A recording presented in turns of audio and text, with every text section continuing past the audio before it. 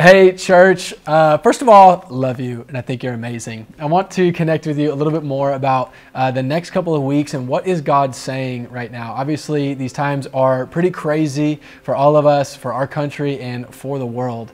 And I think that this is just an incredible opportunity to seek God and say, God, what are you doing and what are you saying in the midst of all of this? And what does it mean for us and how do we respond? This morning, we were gathering as a leadership team with our elders and asking God that one question. Lord, there's so much going on. There's so much for us to think about, but what are you saying? And we're reminded of Hebrews chapter 6. It's talking about Jesus and how he makes a way for us to God. And in Hebrews chapter 6, it says, we have this as a sure and steadfast anchor of the soul, a hope that enters into the inner place behind the curtains.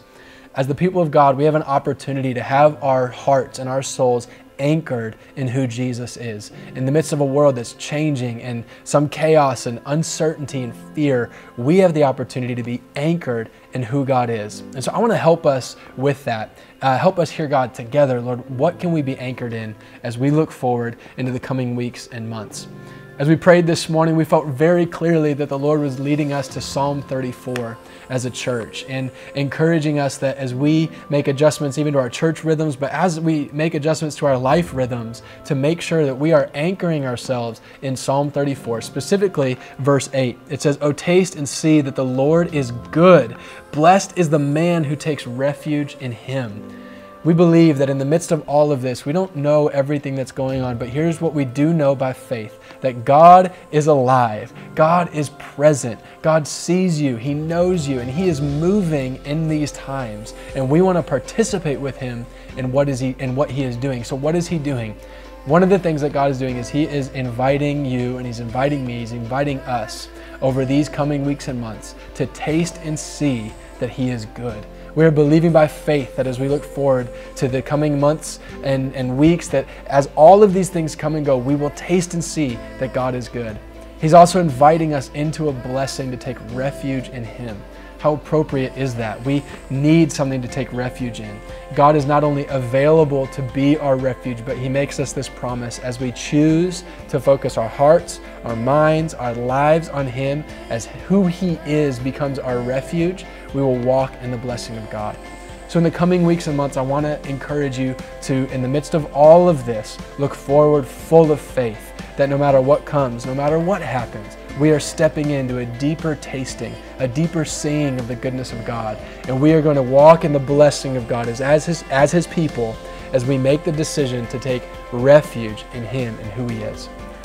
So practically, what does that look like? What are some rhythms we're going to be doing as a church to anchor our souls in the Word of God? The first thing is that we're going to be consistently in Psalm 34.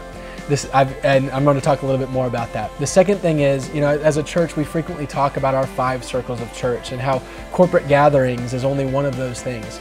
With the way everything's going right now, certain rhythms of church are kind of off the table as far as Sundays or getting together in large groups. So we've been asking God, Lord, what's the one thing we can focus on in the coming weeks and months so that we can go deeper in you? And we really believe God's highlighting the circle, the area of our life of personal devotion. So I want to encourage you, in these coming weeks and months, you are going to go deeper in your own personal devotion to Jesus. And we're going to do that together. We may not be able to do it all in the same setting, but as we go after the same thing, the same God together, even in different places, we're going to grow together as the community of God.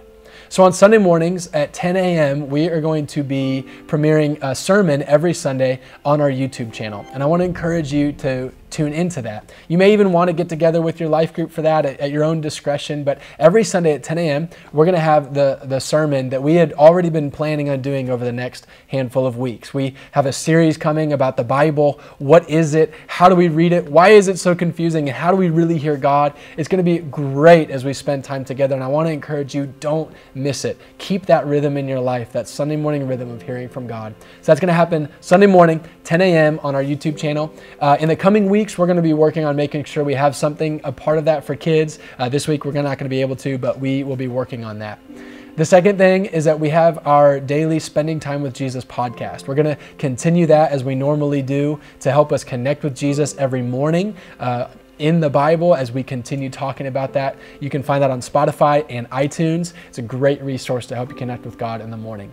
Something that we're going to be adding to our rhythm is not only the mornings podcast of spending time with Jesus, but we're going to be doing videos, conversations about Psalm 34 every weeknight, and we're going to launch those at 5 p.m. every night. We want to meet with God in the morning, and we need to meet with Him in the in the evening as well. Our goal of these conversations is that me and other people in our church will simply just be taking 10 or 15 minutes to talk through a couple of verses at a time of Psalm 34 and say, what is God saying? How does this apply to our life, and how do we respond in the midst of the craziness that we're living in right now? Things are tossing and turning. Things are going up and down. That is what it is. But in the midst of it, we have the opportunity to be anchored. So let's make a rhythm of being anchored in Psalm 34 together every night. We believe God's speaking it, and therefore we believe it's an invitation. I want to encourage you personally or with your spouse or friends or with your family to make a point to watch those on weeknights and talk about them and worship together. Our hope is that these conversations will help facilitate not only your own thought process, but conversations with those in your household about how we could be personally devoted to Jesus as we navigate the different things that are happening. I hope that this gets you excited about what God is going to do in the coming weeks. I know there's so many questions. There's so many opportunities to be confused or fearful or be lost in the uncertainty. Those things are real, and we need to handle those. But the best way to handle it is by making sure we are connecting with God, we are walking with Him, and responding to His Word. So please jump in and join us all in as we do this over the next couple of weeks. Things will be developing as situations continue to change in the coming days. But this is something that we know that we can do together to hear God, connect with Him, and respond.